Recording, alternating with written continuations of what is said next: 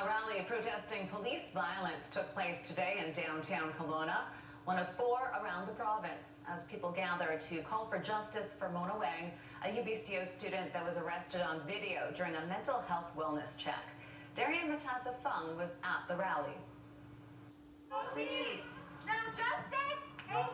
Dozens of demonstrators gathered at Stewart Park across from Kelowna City Hall, protesting police violence Saturday afternoon.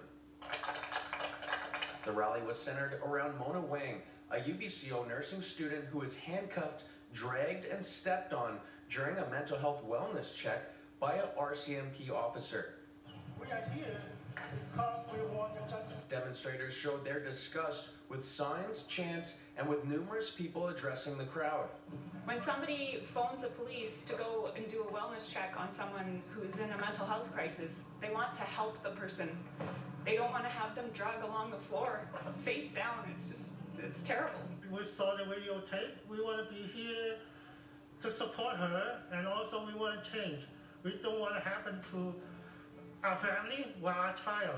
Kelowna City Councillor Loyal Woldridge was one who spoke to the crowd. I think it's really important that, first of all, this travesty is acknowledged, and it's definitely not acceptable what we saw in a video, and we have to step forward, and it's such an important conversation to be having. More than 370,000 people have signed a petition calling for the firing of Constable Lacey Browning, the officer who arrested and handcuffed Mona Wang under the Mental Health Act.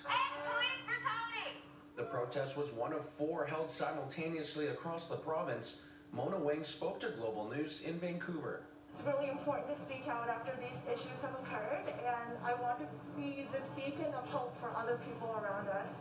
I think what happened is truly awful, but I believe that change will come. Police have since apologized. Browning has been placed on administrative duty, and a criminal investigation is underway. Wang has filed a lawsuit against Browning, the Federal Attorney General, and the BC's Public Safety Minister. Darian Matassa Fung, Global News, Kelowna.